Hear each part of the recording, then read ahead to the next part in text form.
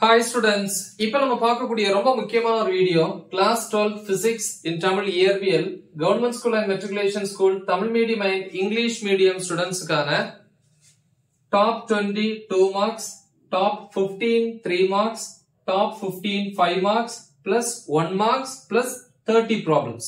Okay, golden problems இந்த 30 problems மட்டும்தான். இவ்வளவுத்தையும் நம்ம prepare பண்ணோம் அப்படினா 70 க்கு 50 plus ஈஸியா ஸ்கோர் பண்ணலாம். Okay?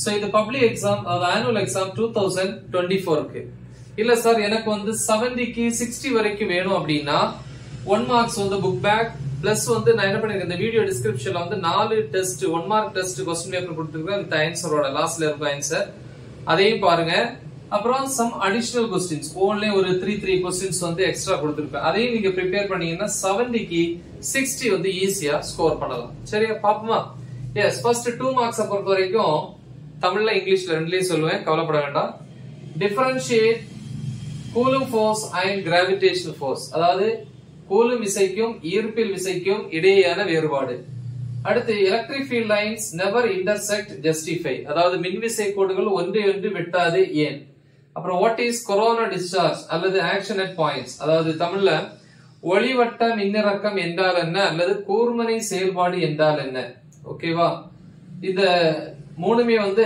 ஃபர்ஸ்ட் யூனிட்ல வரக்கூடியது அடுத்து செகண்ட் யூனிட்ல வந்து என்னது distinguish drift velocity and mobility அதாவது இழுப்பு திசை வேகம் இயற்கையின் வேறுபடுத்துக கிர்ச்சாஃப்ஸ் வோல்டேஜ் ரூல் கிர்ச்சாஃப்னுடைய மின்னழுத்த வேறுபாட்டு விதி ஸ்டேட் இது ரெண்டுமே யூனிட் 2 ல வரக்கூடியது அப்புறம் யூனிட் 3 ல வரக்கூடியது ஸ்டேட் ஆம்பியர் சர்க்யூட் லா ஆம்பியரின் சுற்று விதி அப்புறம் யூனிட் 4 ல வரும் பாருங்க state Fleming's right hand rule அதுக்கு இன்னொரு பேர் இருக்கு ஃப்ளமிங்ஸ் ரைட் ஹேண்ட் ரூல்னா ஃப்ளமிங்கின் வலக்கை விதி இங்கிலீஷ்ல வந்து ஜெனரேட்டர் ரூல்னு சொல்லுவாங்க அதே தேர்ட் யூனிட்ல இதே மாதிரி ஒண்ணு இங்க இருக்கு ஃப்ளமிங்ஸ் லெஃப்ட் ஹேண்ட் ரூல் ஃப்ளமிங்கின் இடக்கை விதி இது லா ஆஃப் ஃபோர்ஸ் விசையின் விதி அப்படின்னு சொல்லுவாங்க இது இன்டைரக்ட் நேம் பாத்துக்கோங்க அப்புறம் வந்து ஃபோர்த் யூனிட்ல mention the ways of producing induced EMF அதாவது தூண்டப்பட்ட மின்னியக்கு விசையை உருவாக்கும் வழிமுறைகள் அடுத்து அதே ஃபோர்த் யூனிட்ல define RMS value of AC in alternating current அதாவது மாறுதிசை மின்னோட்டத்தின் RMS மதிப்பு வரையறு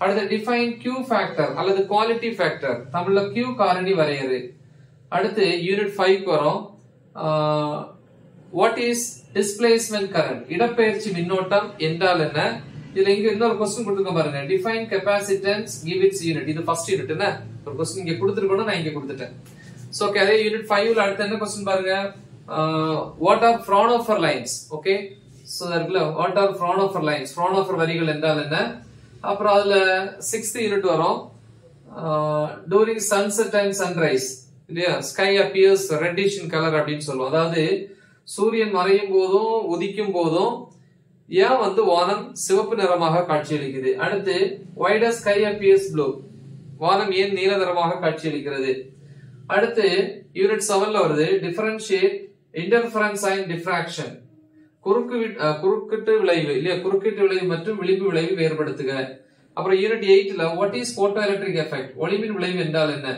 photo electric effect R photo electric emission சொல்லுவாங்க ஒளிமின் விளைவு அல்லது ஒளிமின் உமிழ்தல் அடுத்து define stopping R cut off potential நிறுத்து அல்லது வெட்டு மின்னழுத்தம் வரையறு அடுத்து வாட் இஸ் பிரன்ஸ்ட்ராலன் என்றால் என்ன அடுத்து யூனிட் இது யூனிட் 8 ல வரக்கூடியது டைரக்டா நான் யூனிட் 10 வந்துட்டேன் 9 அப்புறம் வரேன் யூனிட் 10 ல அவலாஞ்ச் அண்ட் செனர் பிரேக் டவுன் சரிவு முறிவு மற்றும் செனர் முறிவு அப்புறம் யூனிட் 8 ல ஒரு क्वेश्चन இங்க இருக்கு டிஃபைன் இம்பாக்ட் பாராமீட்டர் மோதல் காரணி வரையறு சோ இவ்வளவுதான் இப்போ உங்களுக்கு வந்து 70 க்கு 60 வரைக்கும் வேணும் அப்படினா இந்த அடிஷனல் 2 மார்க்ஸ் என்னது ஃபர்ஸ்ட் யூனிட்ல டிஃபைன் எலக்ட்ரிக் பொட்டன்ஷியல் மின்னழுத்தம் வரையறு செகண்ட் யூனிட்ல என்னது டிஃபைன் எலக்ட்ரிக்கல் ரெசிஸ்டிவிட்டி தன்மின் தடையின் வரையறு ஃபோர்த் யூனிட்ல வந்து ஸ்டேட் லென்ஸ் லா லென்ஸ் விதியை கூறு அப்புறம் தேர்ட் யூனிட்ல வந்து how will you convert galvanometer into ammeter and galvanometer into voltmeter இதுல ஏதாவது ஒண்ணு கேட்கலாம் இன்னொரு क्वेश्चन இருக்கு how will you increase the current sensitivity of a galvanometer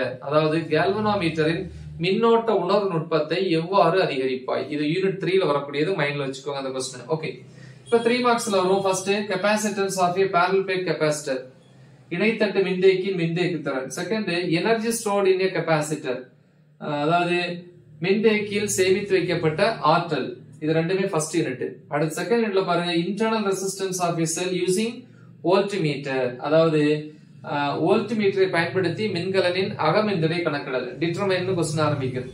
அடுத்து தேர்ட் யூனிட்ல வந்து கம்பேர் டயா, பேரா அண்ட் ஃபெரோமேக்னெட்டிக் மெட்டீரியல்ஸ், அதாவது டயா, பாரா மற்றும் ஃபெரோ காந்த பொருட்களை ஒப்புப்படுத்துக அல்லது வேறுபடுத்துக.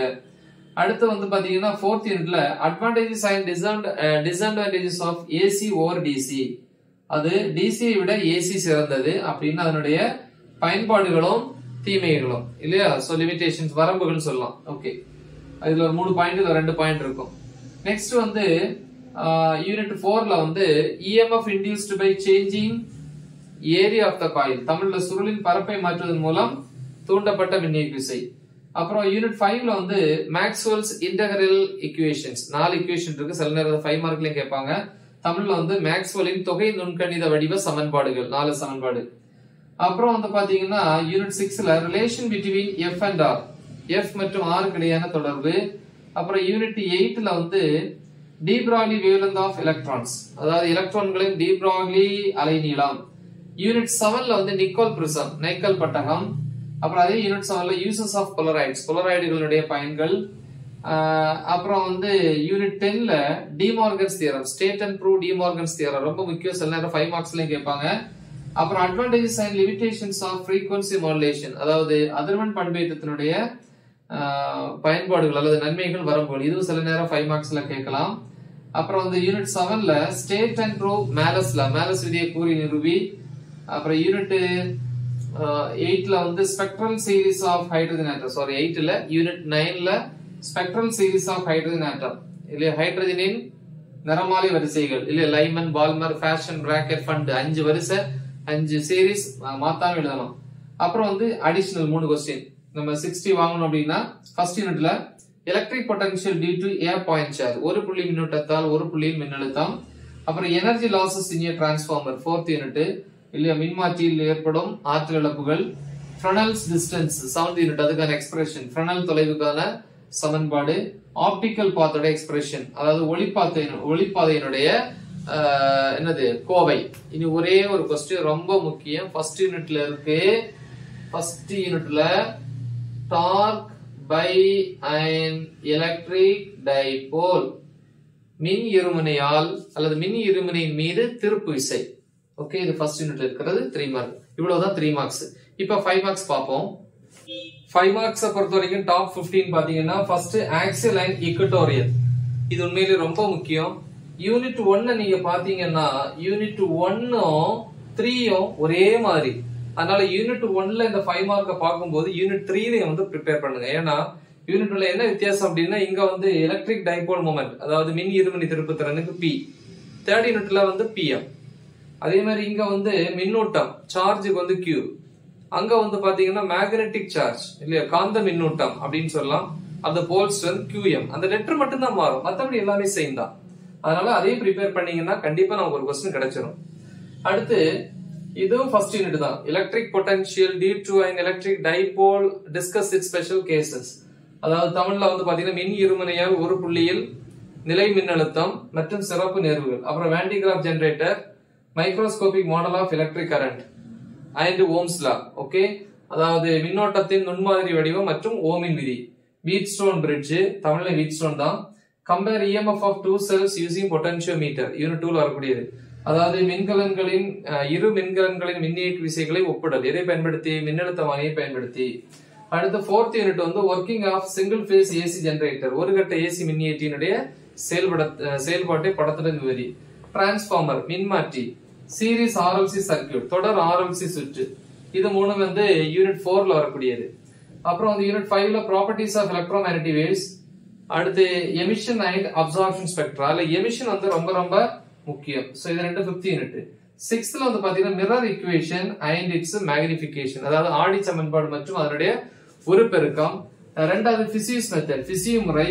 மூணாவது lens makers formula and it's significance அல்லது இம்பார்ட்டன்ஸ் அப்படின்னு கேட்கலாம், இல்லையா லென்ஸ் உருவாக்குவதனுடைய என்னது வாய்ப்பாடு மற்றும் அதனுடைய முக்கியத்துவம்.